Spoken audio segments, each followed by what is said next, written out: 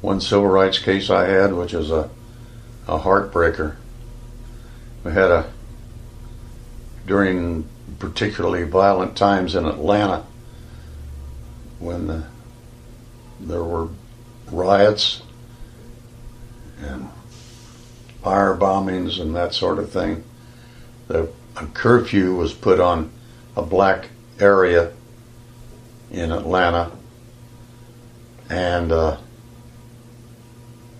kid, and this'll trigger your thought about what happened in where was it? This Trayvon case.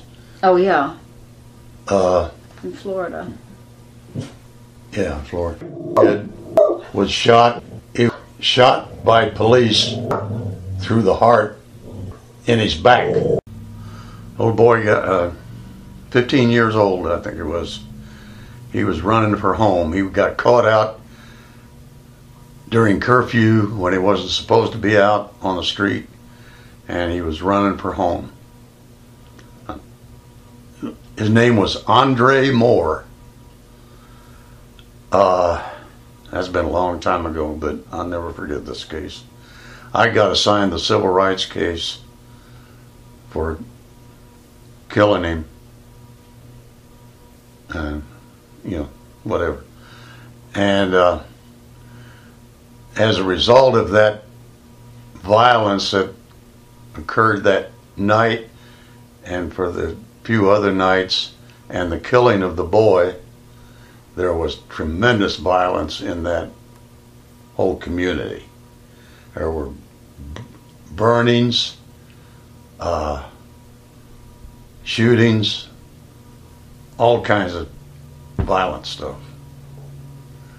But I got assigned the civil rights case for the killing of the boys by police officers.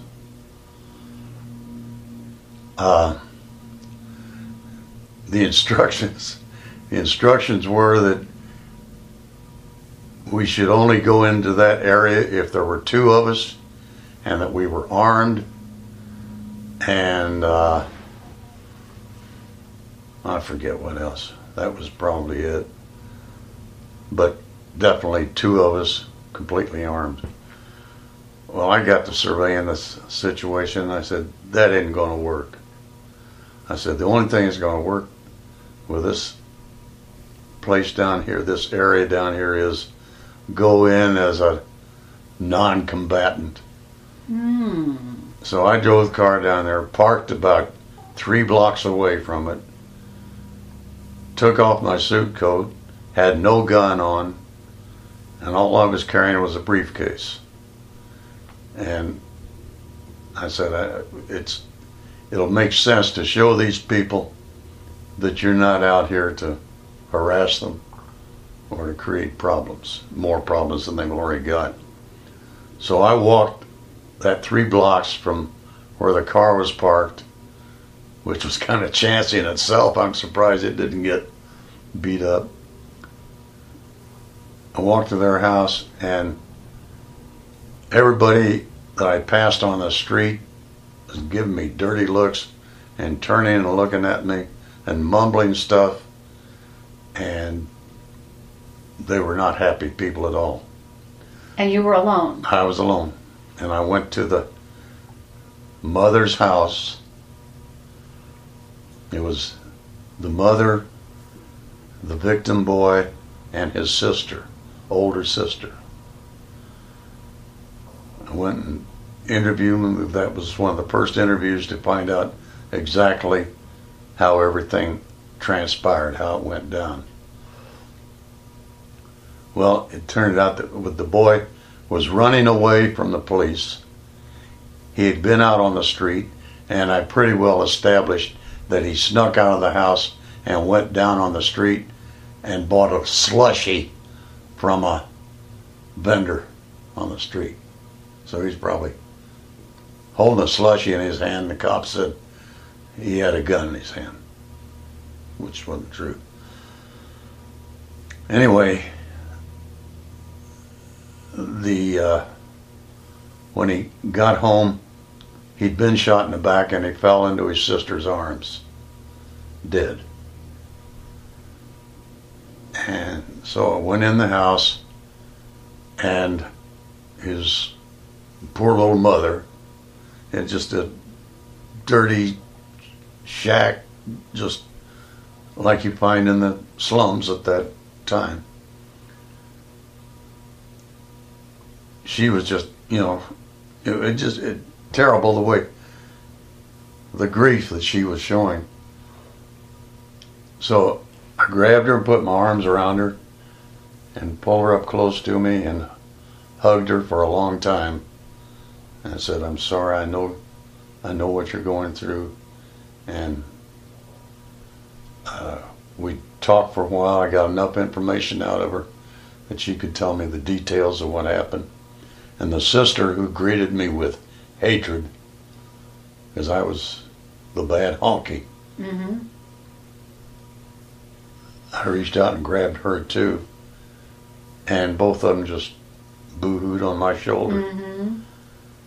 Hmm. So we finished that up and started walking back to the car, the 3 blocks back.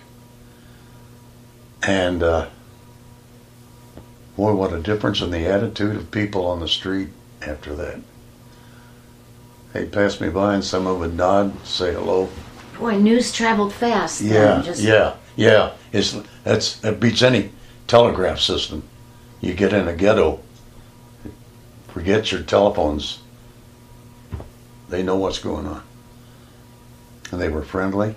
Well, Yeah. they were satisfied that I wasn't there to do a job on them.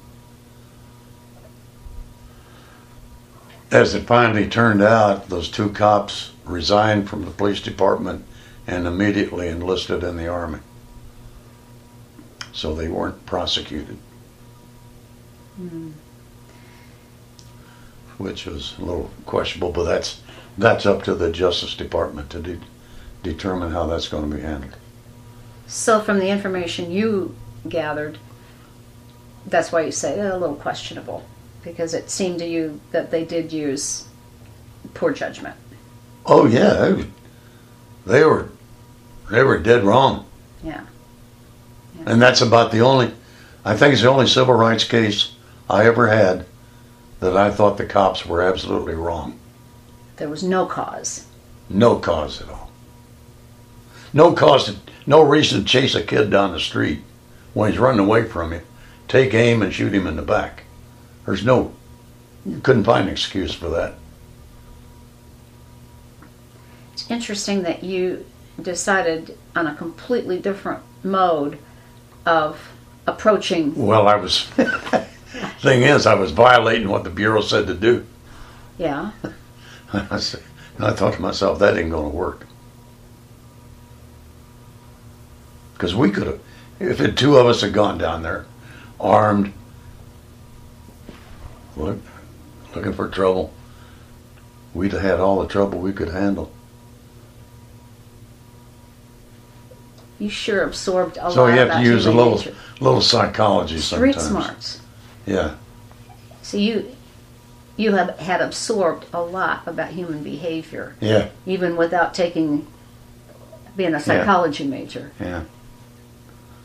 Which I suppose you learned a lot of things about human behavior Yeah. Yeah. that you wouldn't have in a different situation. Yeah. When I finished the investigation, took another couple of days interviewing witnesses and so forth. Then I had a short time frame to get my report typed up and mailed off. And bless her heart, I had a steno who agreed to stay at work after working hours on a Friday night and take my dictation, which was pretty extensive and detailed. And she did it, and like I say, that was Friday, and that weekend her child died of Sid's sudden. The stenos? Yeah. Yeah. Just. When Sid's was not very understood. Yeah, I didn't even hear of it at that time, really, I guess. I don't remember what year that was. It was Yeah, but it's interesting that you about remember 1970 or something like that. you remember the detail of coming back and dictating to her and that it Yeah. was Friday and Yeah. but no, 'Cause you Barb, add that. she was a great gal. She was like an agent herself. She was so loyal. Well, I guess the people in the office pretty much knew everything that was going on, Yeah, they pretty much. so they were part of the team. Yeah.